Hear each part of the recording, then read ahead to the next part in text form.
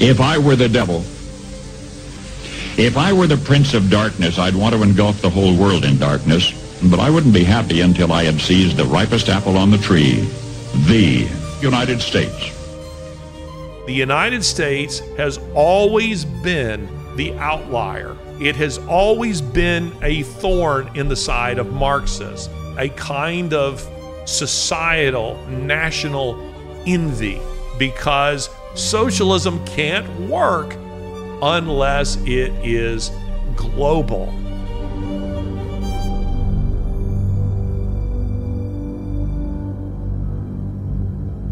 If I were the devil, said Paul Harvey in a recording from 1965, it was kind of a prophecy, and it's one that has gotten an awful lot of attention in recent weeks. And that's primarily due to the fact that Joe Rogan played it on his show. And it takes a lot to surprise Joe Rogan, but he was very surprised, one might even say shocked, by what Paul Harvey had to say in what has been treated as a kind of prophecy of what the world, America in particular, would look like if things continued in the direction that they were going. Now, Paul Harvey, some of you may not know who he was. Paul Harvey was a guy who for, gosh, I think maybe half a century had a little radio broadcast for CBS called The Rest of the Story. He had this wonderful, mellifluous voice, and he would tell these real folksy kind of stories. Well, this one, which was first an article in 1964, and then he recorded it in 65, and then would make some changes to it down through the decades. This one has received a lot of attention, and it's been treated as a kind of Nostradamus prediction, a prophecy for America. Now, before I comment on it, let's listen to it ourselves. If I were the devil, if I were the devil, if I were the prince of darkness, I'd want to engulf the whole world in darkness, and I'd have a third of its real estate and 4/5 of its population, but I wouldn't be happy until I had seized the ripest apple on the tree, the. So I'd set about, however necessary, to take over the United States. I'd subvert the churches first. I'd begin with a campaign of whispers. With the wisdom of a serpent, I would whisper to you as I whispered to Eve, do as you please. To the young, I would whisper that the Bible is a myth. I would convince them that man created God instead of the other way around. I would confide that what's bad is good and what's good is square. And the old I would teach to pray after me, Our Father, which art in Washington. And then I'd get organized. I'd educate authors in how to make lurid literature exciting so that anything else would appear dull and uninteresting. I'd threaten TV with dirtier movies and vice versa. I'd peddle narcotics to whom I could. I'd sell alcohol to ladies and gentlemen of distinction. I'd tranquilize the rest with pills. If I were the devil, I'd soon have families at war with themselves, churches at war with themselves, and nations at war with themselves, until each in its turn was consumed. And with promises of higher ratings, I'd have mesmerizing media fanning the flames. If I were the devil, I would encourage schools to refine young intellects, but neglect to discipline emotions. Just let those run wild. Until before you knew it, you'd have to have drug-sniffing dogs and metal detectors at every schoolhouse door. Within a decade, I'd have prisons overflowing. I'd have judges promoting pornography. Soon I could evict God from the courthouse, then from the schoolhouse, and then from the houses of Congress. And in his own churches, I would substitute psychology for religion and deify science. I would lure priests and pastors into misusing boys and girls and church money. If I were the devil, I'd make the symbol of Easter an egg and the symbol of Christmas a bottle. If I were the devil, I'd take from those who have and give to those who wanted until I had killed the incentive of the ambitious. And what'll you bet? I couldn't get whole states to promote gambling as the way to get rich. I would caution against extremes in hard work, in patriotism, in moral conduct. I would convince the young that marriage is old-fashioned, that swinging is more fun, that what you see on TV is the way to be. And thus I could undress you in public, and I could lure you into bed with diseases for which there is no cure. In other words, if I were the devil, I'd just keep right on doing what he's doing.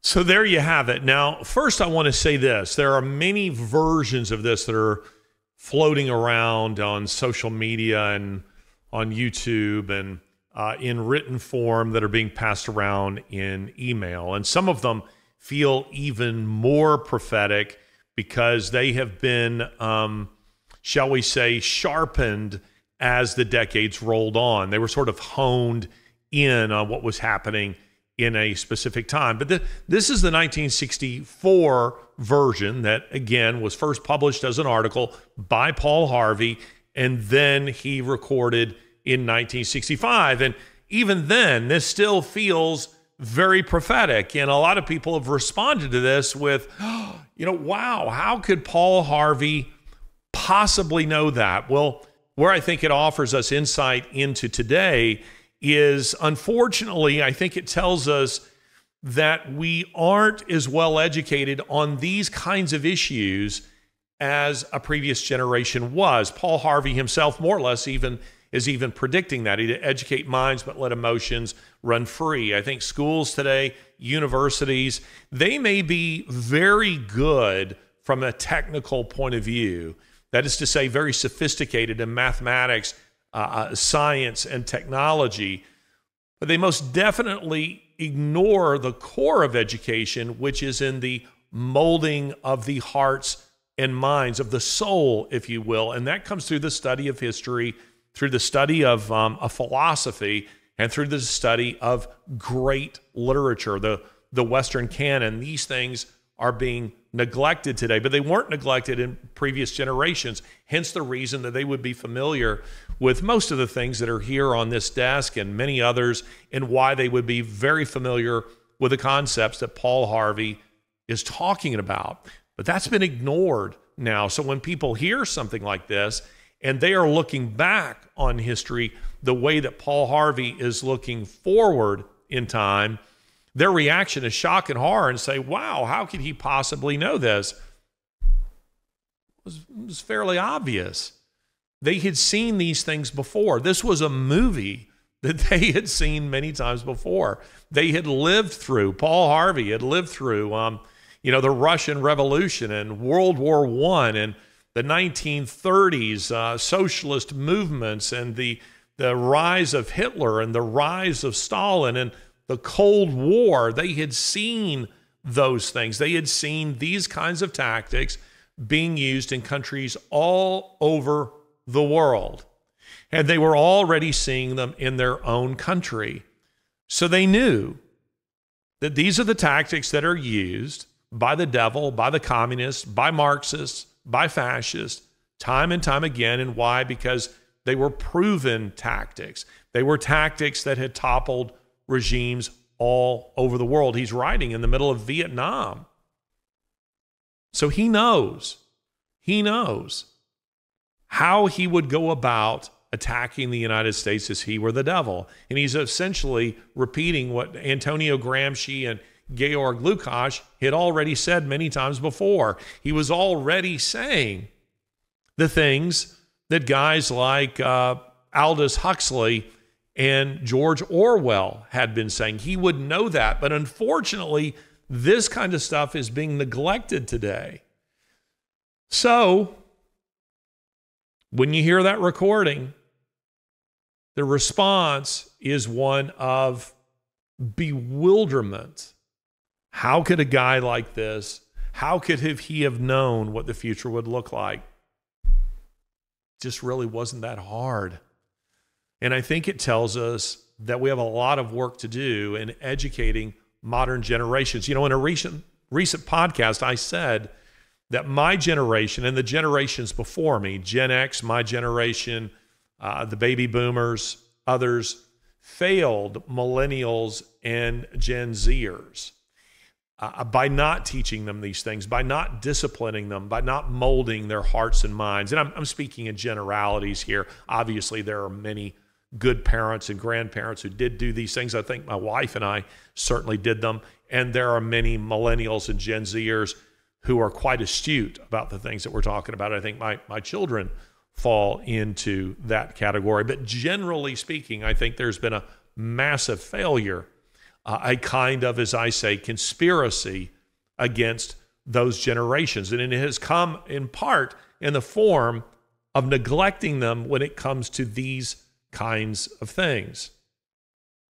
And that really matters, because without them, without this kind of substantive, I mean, the kind of literature that you can sink your intellectual teeth into, you lack a lens through which to really see and understand the world.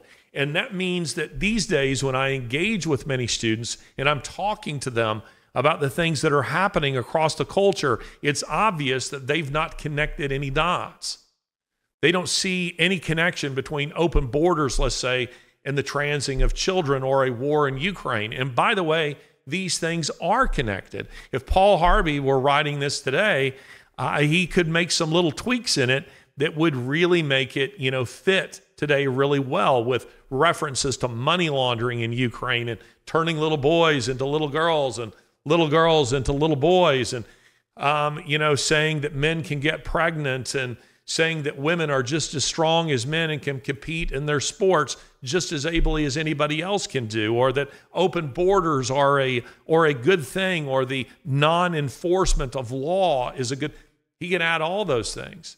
But you see, a lot of people aren't making the connections between them, and there is a connection between them, because all of them are part of a grand demonic strategy, to quote Paul Harvey, to take the ripest fruit from the tree, and that is the United States. And I'll add this: if you read the Communist Manifesto,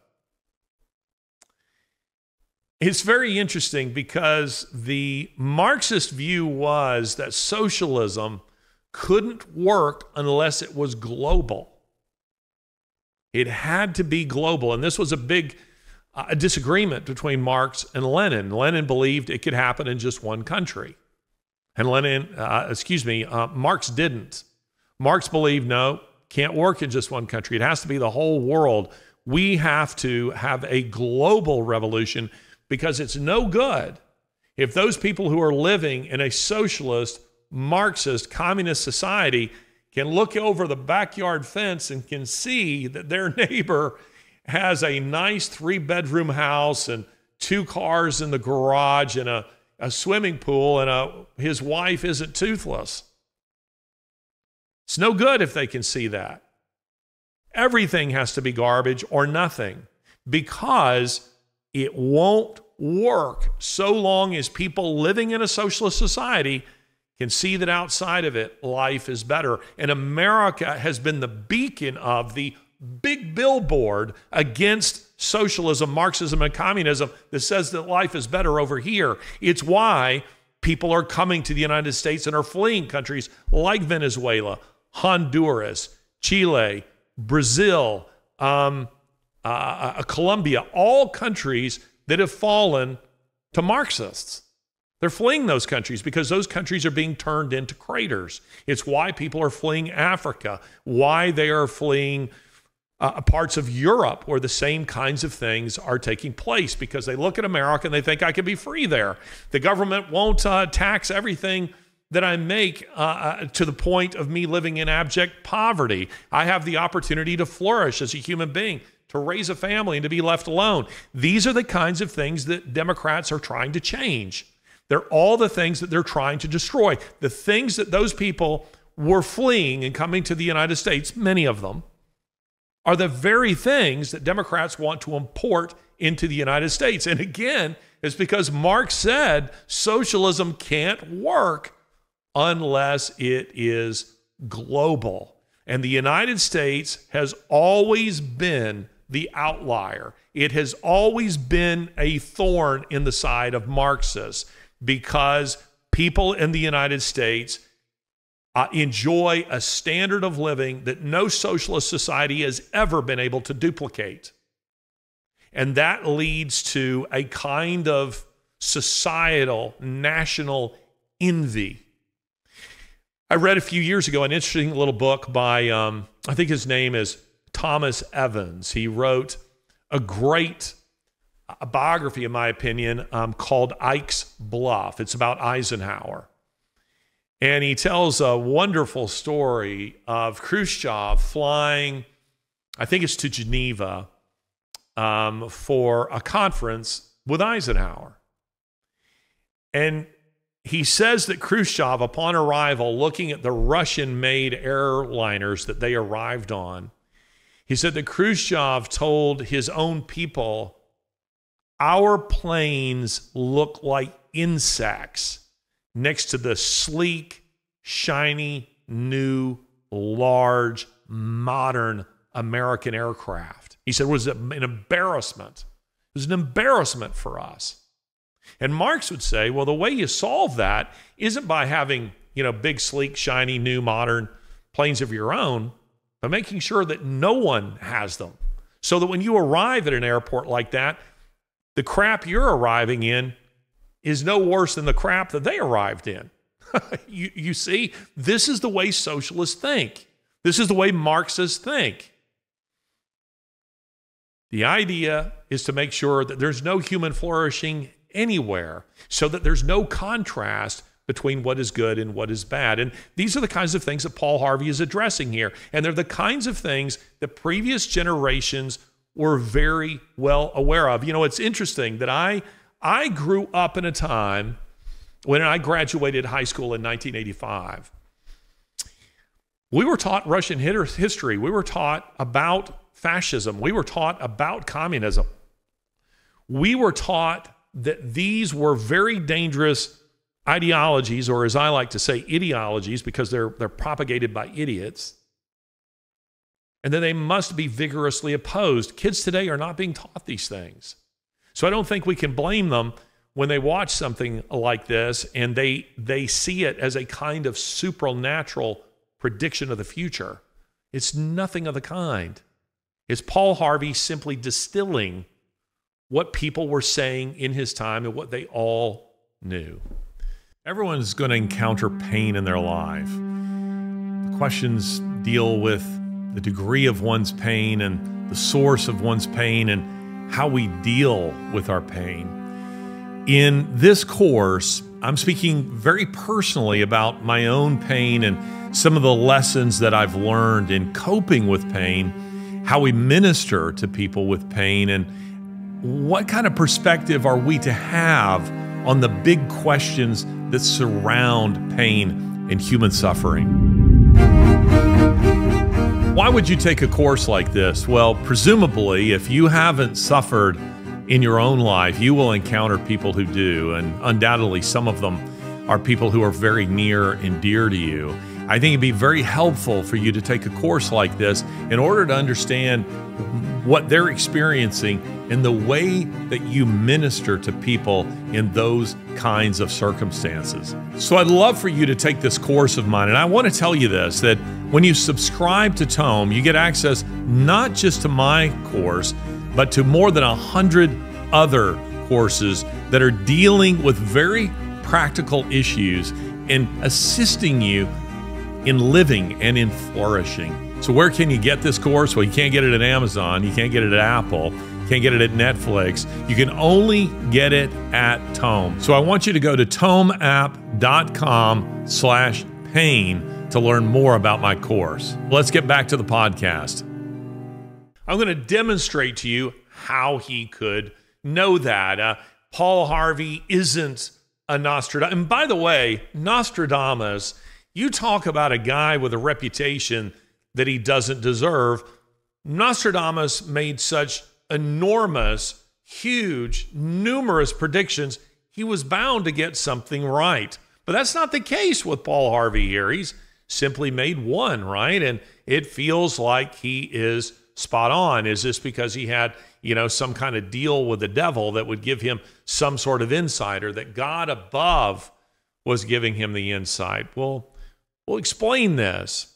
And what I've done here is today, I haven't really changed out the books on my table for quite some time, and it was time that I did, but I've just grabbed a few to show you how many other people were saying similar things and how it is that they could possibly know that. Now, first of all, from the devil's side of the argument, those people who are pushing his worldview, we have here Antonio Gramsci. Now, again, these are just books that I pulled from my own library, and there are a few this morning that I couldn't find that I need, and I'll make reference to those too. But here we have Antonio Gramsci. Gramsci was writing in the 1930s. This was a guy who was pushing everything that Paul Harvey is talking about here. This is the long march through the institutions. This is the way to capture a society. It's by attacking, not frontally,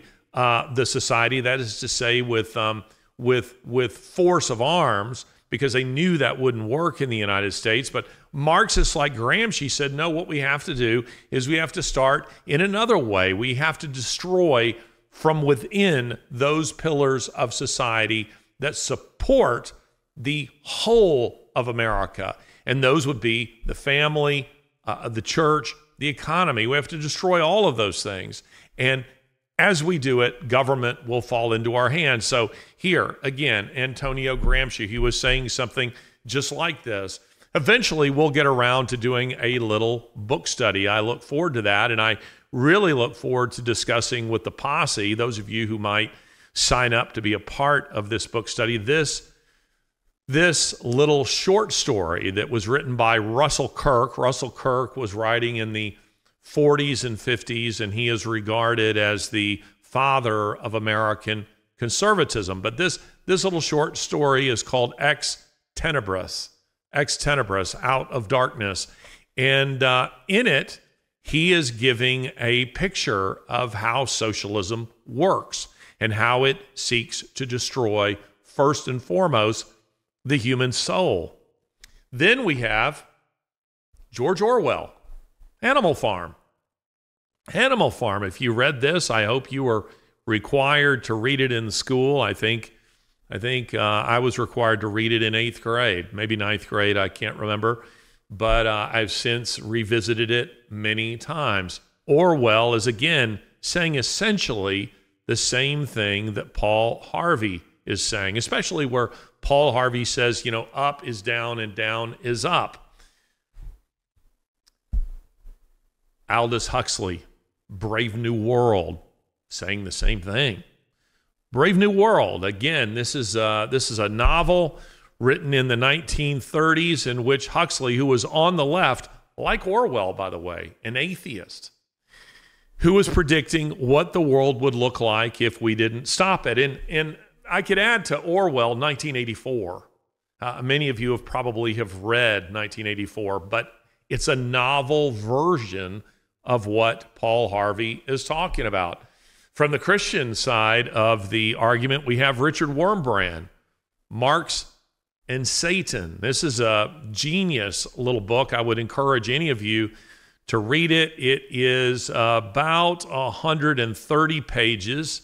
Wurmbrand was a Lutheran pastor in Romania. He was arrested by the communist regime and was sent to prison, where he was tortured for his belief in Jesus Christ. They knew they had to destroy people like Wurmbrand and get them to toe the communist line. And he talks about in here where they sought to pervert absolutely everything, where they required them to take communion of urine and feces. Now, why would they do that? Because it's all about perverting the good things, the things of God. We're seeing it in our own culture. We're seeing it in transing children and turning little boys into little girls and little girls into little boys. That's what these people are about. Georg Lukács. Here is I think he was a Hungarian. He was part of the Frankfurt School. And the Frankfurt School, The Destruction of Reason is the name of this book, Lukács was a guy who, along with the other members of the Frankfurt School, of which Antonio Gramsci was a kind of part, intellectually speaking, and they dedicated themselves to trying to figure out how to destroy, as Paul Harvey says, the ripest fruit of them all, America. And that is because the standard Marxist tactics of seizing a culture, which is with guns, wasn't working in America, and it wasn't working in Britain. So they set about trying to figure out how to do that. And they said what Paul Harvey was saying in this, that the way to do it is to subvert the very fabric of society. So I'm just showing you here, just with a few of these books, the way this sort of thing might be done. I'll try to put these titles out so that you can see them and make note of them if you want to. Then over here I have a few more.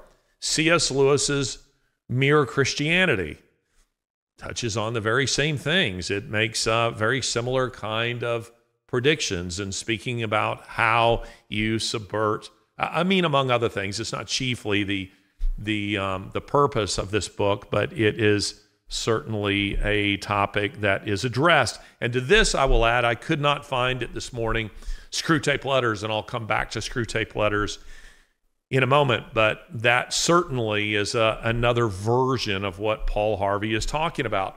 Some of you will know, if you follow me on social media, this book, which is fascinating to me. This is written by my favorite novelist, Frederick Forsyth, who is in his 90s now, I believe. I had Sean Davis of the CEO of the Federalist on the podcast recently, and it turned out that Sean Davis and I share a love of Frederick Forsyth. He's no longer writing. He's retired. But this was a book, The Fourth Protocol, which he wrote in the 1980s. It was turned into a mediocre movie. It's hard to turn a novel like this into a movie because the intellectual parts of the novel, and it is chiefly that, are reduced to, car chases and explosions and fist fights and shootouts. And that really isn't what the book is. And it's just, unfortunately, when you have to reduce it down to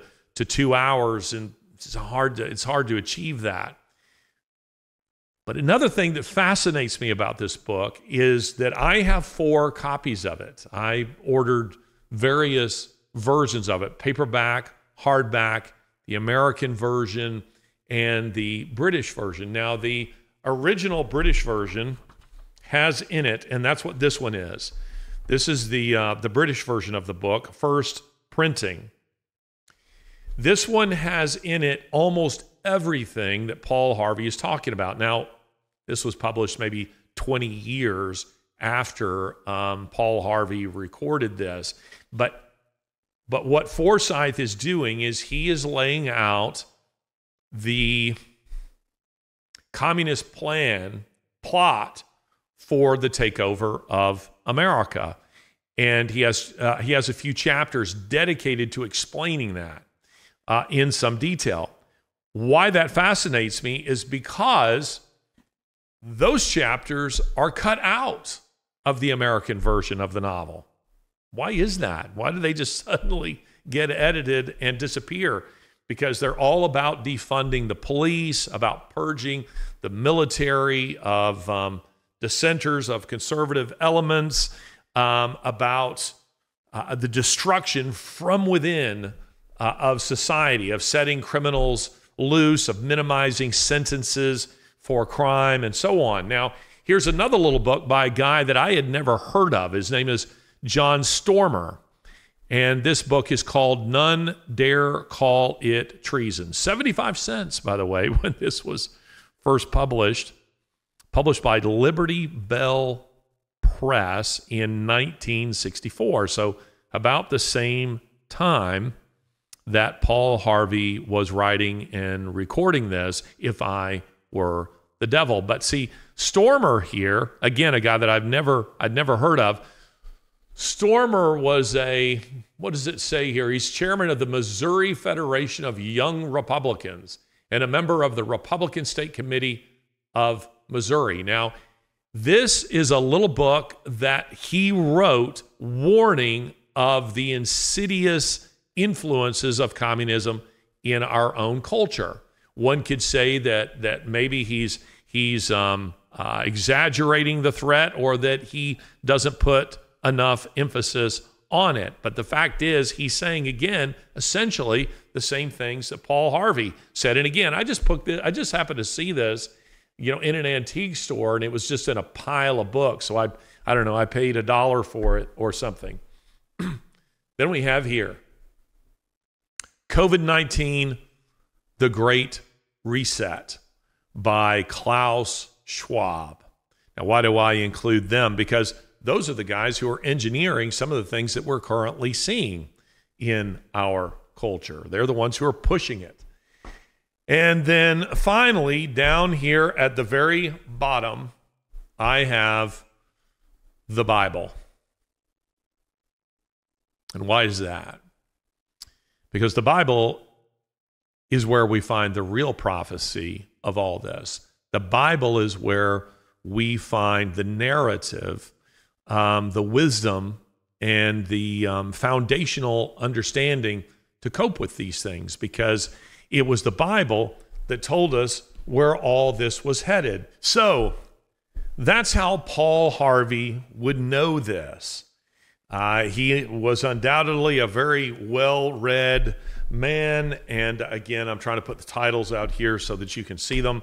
And he would be familiar with this. Paul Harvey had a religious impulse. I do not know whether or not he called himself a Christian or not, but he certainly was deeply influenced by a Judeo-Christian worldview. And he was of a generation that had fought communism, that had fought fascism, that had seen these things playing out in real time, and had a deep concern for what they might have referred to as the Red Scare, for the penetration of American culture and government by communism. Now, I keep coming back to communism because really what he's talking about here, the modern day expression of the things that Paul Harvey is talking about, we find in communism. And that brings me to two books that are not on this stack, and for some reason I could not find them this morning.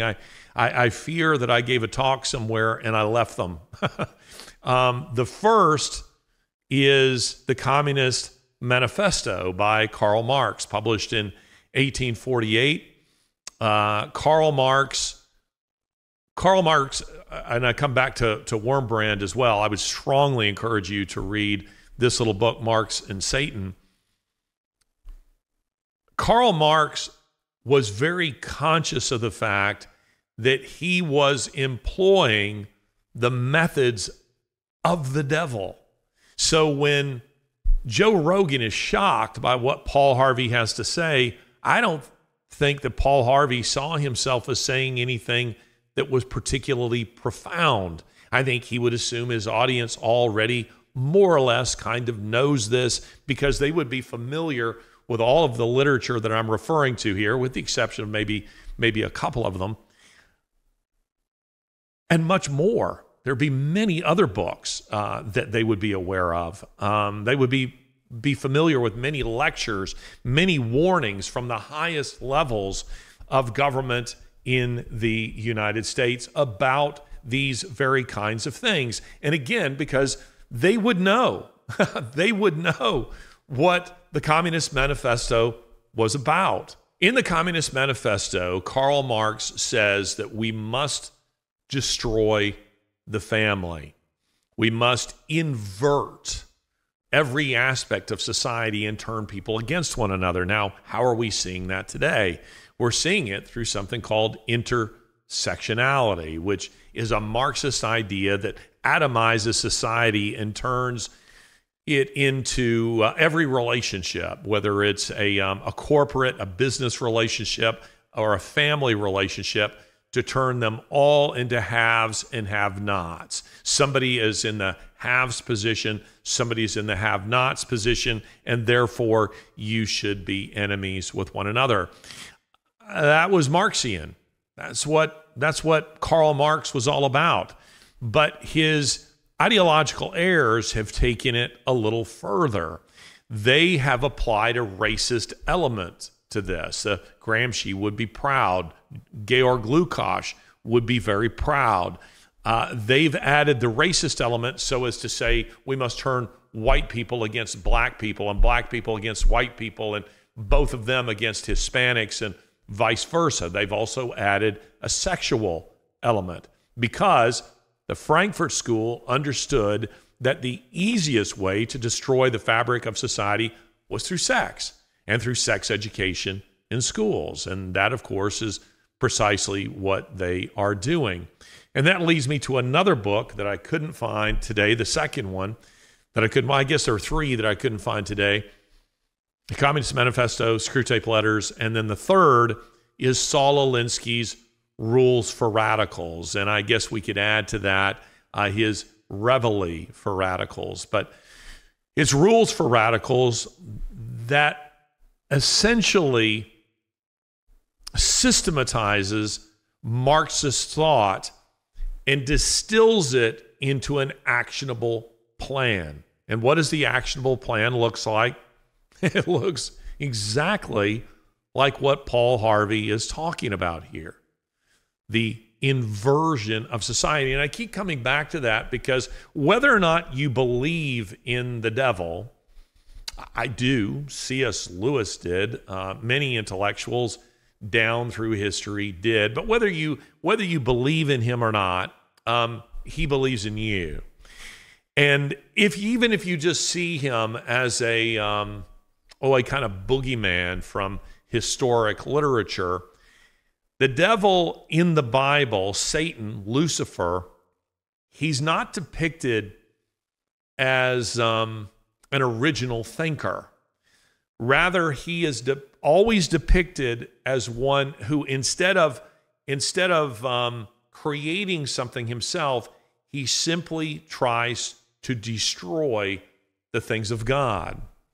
And, a book that I might add here, and again, that I would strongly encourage you to read, even if you just listen to its beautiful poetry, I would argue it's maybe the greatest work of the English language, and that is John Milton's Paradise Lost. Paradise Lost, I'd love to see somebody like Peter Jackson get a hold of it and turn it into a kind of Lord of the Rings, a kind of trilogy. It could be potentially awesome. It's an extraordinary work of fiction, of imagination, but it's one that is based on this book right here. It's based on the Bible.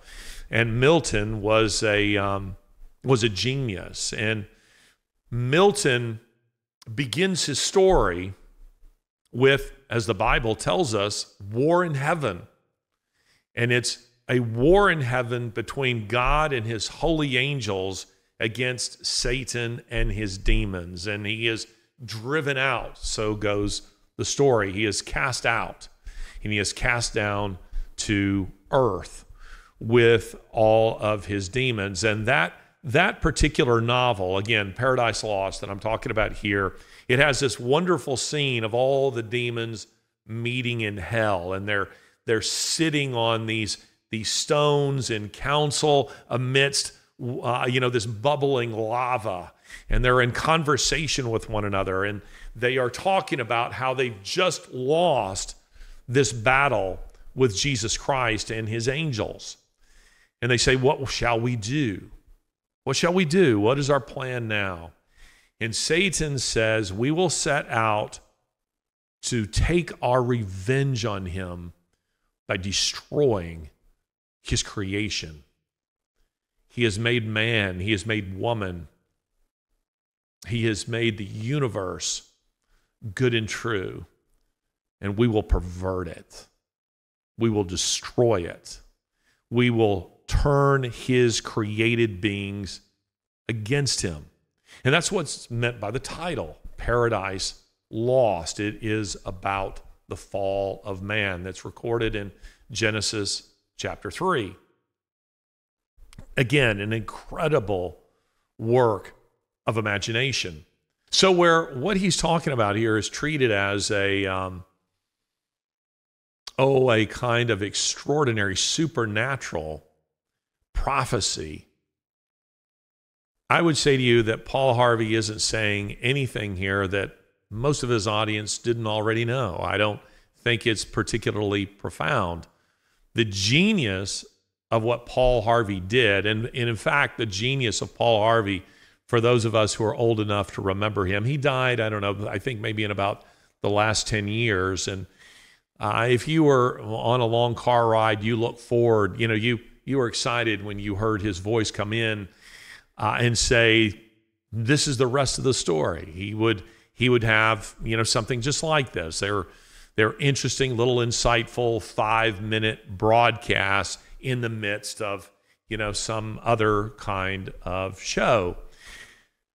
The genius of Paul Harvey in this particular broadcast isn't because he was making some kind of extraordinary prediction of the future.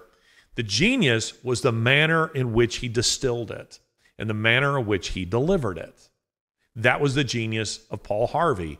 He was so good at doing that. And I want to play another one for you. I don't want to make this whole podcast just listening to Paul Harvey, although we could do that and it would be worth doing that. But let me illustrate my point by playing for you another one of his very, very famous broadcasts. From now on, I'm quoting an open letter from God. My dear children, and believe me, that is all of you, I consider myself a pretty patient guy. I mean, look at the Grand Canyon. It took millions of years to get it right. And about evolution, boy, nothing is slower than designing that whole Darwinian thing to take place, cell by cell and gene by gene. And I have been patient through your fashions, your civilizations, wars, and schemes, and the countless ways that you take me for granted until you get yourselves into big trouble again and again. I want to let you know about some of the things that started ticking me off. First of all, your religious rivalries are driving me up a wall. Enough already. Let's get one thing straight.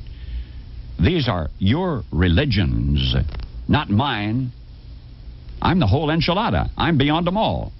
Every one of your religions claims that there's only one of me, which, by the way, is absolutely true, but in the very next breath, each religion claims that it's my favorite one, and each claims its Bible was written personally by me, and that all of the other Bibles are man-made. Oh, me. How do I ever begin to put a stop to such complicated nonsense? All right. Listen up now. I am your father and mother, and I don't play favorites among my children. Also, I hate to break it to you, but I don't write. My longhand is awful, and I've always been more of a doer anyway. So all of your books, including those Bibles, were written by men and women. They were inspired men and women. They were remarkable people, but they also made mistakes here and there, and I made sure of that so that you would never trust a written word rather than your own living heart. You see, one human being, to me, even a bum on the street, is worth more than all of the holy books in the world. That's just the kind of a guy I am. My spirit is not an historical thing. It's alive, right now, as fresh as your next breath. Holy books and religious rites are sacred and powerful, but they are not more so than the least of you. They were only meant to steer you in the right direction, not to keep you arguing with each other, and certainly not to keep you from trusting your own personal connection with me. Which brings me to my next point about your nonsense. You act like I need you and your religions to stick up for me or win souls. For my sake, please don't do me any favors. I can stand quite well on my own, thank you. I don't need you to defend me. I don't need constant credit. I just want you to be good to each other. And another thing, I don't get all worked up over money or politics, so stop dragging my name into your dramas. For example, I swear to me that I never threatened Oral Roberts. I never rode in any of Rajneesh's Rolls Royces, and I never told Pat Robertson to run for president. And I have never, ever had a conversation with Jim Baker or Jerry Falwell or Jimmy Swaggart. Of course, come Judgment Day, I certainly intend to. Now, the thing is, I want you to stop thinking of religion as some sort of a loyalty pledge to me. The true purpose of your religions is so that you can become more aware of me, not the other way around. Believe me, I know you already. I know what's in each of your hearts. And I love you anyway, with no strings attached. So lighten up and enjoy me. That's what religion's best for. What you seem to forget is how mysterious I am. You look at the petty differences in your scriptures and you say, well, if this is the truth, then that can't be. But instead of trying to figure out my paradoxes and unfathomable nature, which, by the way, you never will, why not open your hearts to the simple common threads of every religion? You know what I'm talking about. Play nice with each other. Love and respect everyone. Be kind. Even when life is scary or confusing, take courage and be of good cheer, for I'm always with you. And learn how to be quiet so that you can hear my still small voice. I don't like to shout. Leave the world a better place by living your life with dignity and gracefulness. For you are my own child. Hold back nothing from life. For the parts of you that can die surely will, and the parts that can't won't. So don't worry. Be happy. I stole that last line from Bobby McFerrin, but who gave it to him in the first place? Simple stuff now. Why do you keep making it so complicated? It's like you're always looking for an excuse to be upset. And I am very tired of your main excuse. Do you think I care whether you call me God or Yahweh or Jehovah, Allah, Waka Tonka, Brahma, Father, Mother, even the void of Nirvana? Do you think I care which of my special children you feel closest to? Jesus, Mary, Buddha, Krishna, Muhammad, or any of the others? You can call me and my special ones any name you choose, if only you will go about my business. Now, I'm not going to play the whole thing. I think it's about 9 minutes, but you get the idea here. This is a very typical Paul Harvey presentation. And the thing that was wonderful about Paul Harvey is that when he was on, when he was really on and offering you real cultural insight, he was terrific. There was almost nobody who could distill in the language of the common man. He was the Jimmy Stewart of broadcasters, the Nicolas Cage, if you will, of broadcasters. There was nobody better. But then there were things like this where he is terribly wrong. He is way off. First of all, again, he calls it an open letter from God. And he goes on to say that all of the holy books, those were written by man, but not the open letter from God. Well, in this case, the open letter from God, the God of this open letter, is Paul Harvey himself, you see. So that's one of the problems. The second problem is what he has to say about religion. It doesn't matter what you call me. It really doesn't matter if you call me Allah or the Lord or Jesus or whatever it is that you want to call me. I'm all of those things. Well, that's highly problematic. And then he goes on to say, to overlook the petty differences in your scriptures. The differences are more than petty. And then prior to that, he says something to the effect of you should trust your living heart more than the written word. Now, let me address each of these. He's played the role of God in this one, and he's played the role of the devil in another one. In this one, I think you can tell, I think Bobby McFerrin's, very famous song, Don't Worry, Be Happy, probably came out about 86, 87, somewhere in there. So that kind of dates it. And then his references to Pat Robertson running for president, that must have been 88. So maybe that's where we are, somewhere here, 88, 89, mid-late 80s. His references to Jim Baker and so forth all give us an idea of the time in which he was reading this over the air. But the very things he says here, they contradict the holy books that he's talking about. The differences are not petty. Take, for example, that the Quran does not hold that Jesus was the Son of God, that he wasn't God made flesh and dwelt among us, but he was rather a prophet. And a prophet, by the way, who didn't even die on the cross. That is the Muslim view. The Christian view says something very different regarding that Jesus was in fact the Son of God, that he was made flesh to dwell among us. And maybe the most politically incorrect statement in all of Scripture, John 14:6 says, I am the way, the truth, and the life. No man comes to the Father but by me, meaning that it's demanding exclusivity, where Paul Harvey would say, I'm in all of these religions. Jesus himself said, no, I'm not. I am not. You can't come to me via Allah. You can't come to me via Krishna or Buddha. You can come to me via me.